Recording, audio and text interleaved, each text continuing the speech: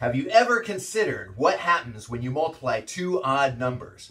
For instance, if I multiply the odd numbers 3 times 7, the result is another odd number, 21. Can we generalize this rule with all odd numbers? Can this rule be proven? Strike the subscribe button below. Get your mind focused. We will have the answers to these questions in 4, 3, 2, 1.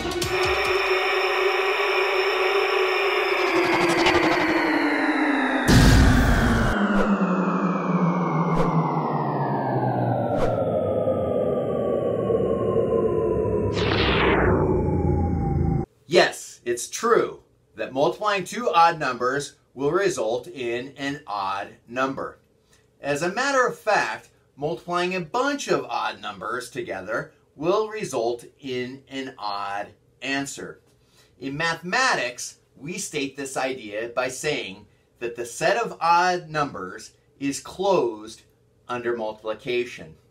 Specifically, 5 times 9 equals 45, which is an odd number, and 9 times 11 equals 99, which is also odd. Now, to prove a conjecture / idea such as odd times odd takes more than just listing a bunch of examples. By the way, a quick note on closure or a set being closed. Notice that the set of odd numbers is not closed under addition. For instance, if we take an odd number and we add it to another odd number, it ends up actually giving us an even number. Okay, let's prove the closure under multiplication in general. The proof begins by defining what an odd number is. For our case, we actually are going to use odd natural numbers. What I mean by that is we're not going to look at fractions, and our numbers aren't going to be negative at all. So again, to restate, our numbers aren't going to be fractions. It actually works if you use fractions as well, but just for simplicity, we're going to state the fact that no fractions, no negative numbers. Okay, so now, and they're all counting numbers. Now we need an expression that represents all odd numbers. Now if we think about it, an odd number is always one away from an even number. In other words, take an even number and subtract 1. Presto, you have an odd number. Here are some illustrations of that, just with a couple numbers, but I mean this works for every single number that you can think of. I'm looking right here at 8 minus 1. So I have an even number. I subtract 1. I get 7, which is my odd number. And I look at 26 minus 1, another even number, 26 minus 1, and it equals 25, another odd number. This means if we can create an expression to get an even number, with then we can probably subtract 1, not probably, in reality, we can subtract 1 from that even number and we would have our odd number. So we will represent an even number with the expression 2x, where x is any counting number. So where x is any counting number that we can think of, so counting numbers is just 1, 2, 3, 4, 5, running off to infinity. So 2x, where x is any counting number. Again, x can be 1, 2, 3, 4. So take any counting number, put it in here, multiply by 2, and do a little experiment in your head. Just pick any number, multiply by 2, it's going to be even. Whether you pick even or odd, once you multiply by 2, it's still even. And we're just showing an illustration of when we take 2 and we multiply by the first number, 1, we get 2, which is even. And then we take 2, multiply by the second number, 2, which gets us a result of another even, which is 4. And then 2 times the 3 equals 6, which is another even. And of course this will ... because this will go on to get us all the even numbers that are positive, and again, non-fractional. So now our problem is, how do we make it odd? Well, we already discussed that. All we have to do is subtract 1. So let me go back to the whiteboard. We're going to subtract 1 real quickly. Need the eraser. All right, so we change our formula. We're going to change our formula to 2x minus 1. Now x is still representing all the counting numbers, 1, 2, 3, 4, 5, etc. And here we just illustrate, if we stick in the first number, 2 times 1, but we minus 1, we'll get our first odd number.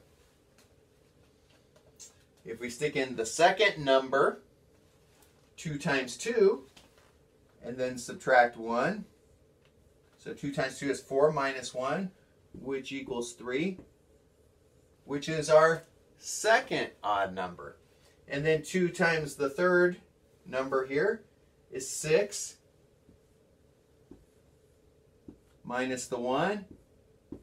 6 minus 1 is 5, which is my next odd number. So what we've illustrated here, and if you haven't become a believer yet, make sure you keep the list going. Do 4, 2 times 4 is 8, minus 1 to get your 7, and see that the list would ultimately develop all odd numbers possible. Now for our proof, we need another odd number because it's an odd times an odd. Well, this is illustrating, if I pick any random x here, then what I'm ultimately getting is some random odd number. Well, I need another expression to represent the other odd number. Well, the other odd number is going to be represented by 2y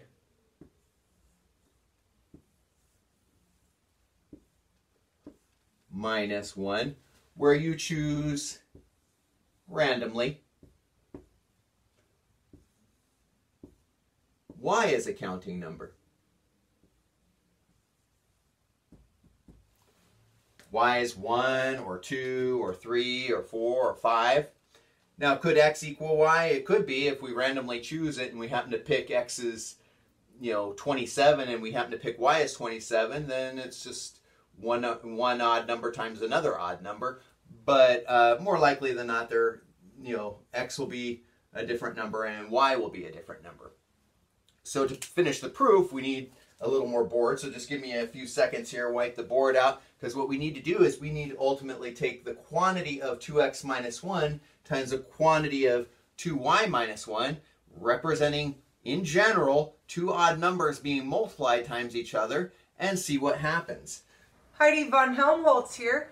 If you haven't picked up your copy, The 50 Mathematical Ideas You Really Need to Know, you can get it now by striking the link below. All right, so now what we promised was we're going to take, in general, one odd number, 2x minus 1, and then I'm going to multiply it times the quantity of another odd number, which is 2y minus 1. So let's take a look at that.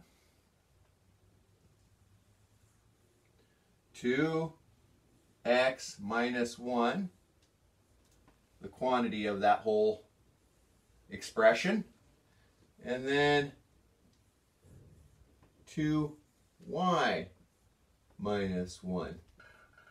Okay, so you're going to have to dig back into your algebra a little bit, or if you haven't had algebra yet, then just hang on, listen to what I'm saying, and take it on faith at this point. So ultimately what we have to do is we have to do distribution. The way distribution works, just a quick review, is I take the number in here and I have to multiply times take this number and multiply times all the numbers in there, and then I go to my next number in here and I have to multiply times all the numbers in there. And I have to keep in mind that a negative times a positive will equal a negative number, and a negative times a negative will ultimately equal a positive number. So let's do that. We're taking the 2x times the 2y, And we're going to get 4xy. That's our result for that. Then I take the 2x and I multiply times the negative 1. Remember, a positive times a negative equals a negative, so I'm going to get a minus 2x. And then I'm going to take this number and multiply it times the 2y. So it's negative 1 times 2y, which is negative 2y. And then a negative 1 times a negative 1, a negative times a negative is a positive, and we'll end up with a plus 1. Now the next step in this proof is that I'm going to have to do a little bit of factoring. So the way we're going to look at this factoring, we're going to have to do factoring by grouping, because there's a 2 in this first part, there's a 2 in the second part and the third part, but 2 doesn't go into 1. So 1's going to be left out of our factoring. So we factor out a 2.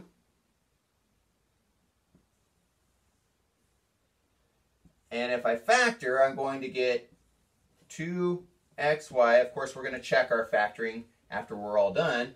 But if I factor, there's a 2 in there, so it's going to be a minus x. And there's a 2 in there, so there's going to be a minus y.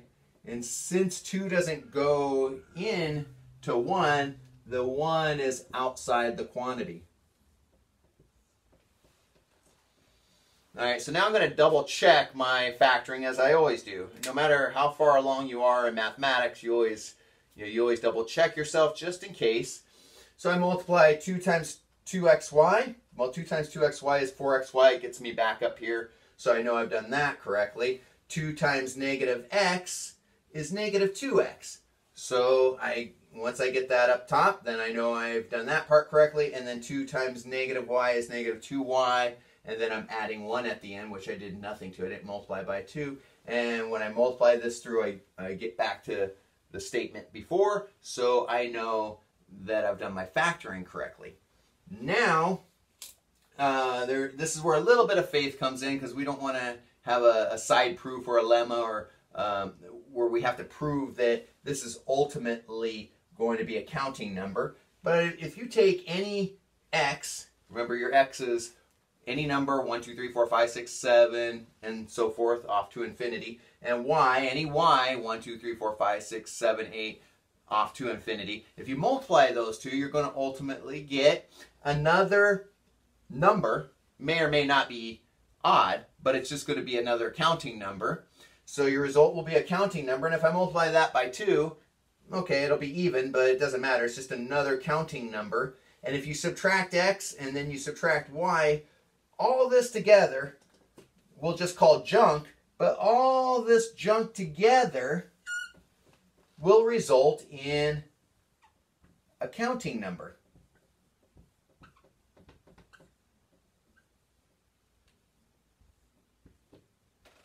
So all this junk in the quantity will just be another counting number. And with a little faith, I'll just tell you the result will be a counting number that's positive.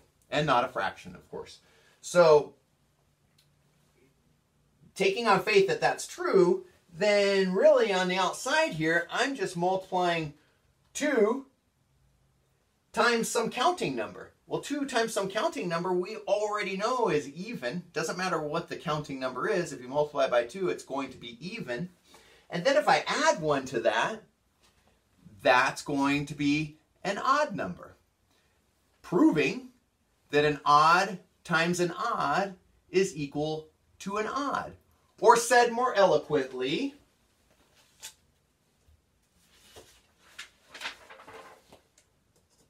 that the set of odd natural numbers is closed under multiplication. Now, if you still have doubts, try some random x's and y's and then review the proof once more. Don't forget to strike the like button before you check out, and make comments below on other numerical patterns you've noticed. There are many mathematical patterns in this universe, and our curious nature as members of Alien Institute will be to hunt them down one by one and organize the world in which we live. Do not forget, strike the subscribe button in the lower right-hand corner of the video screen.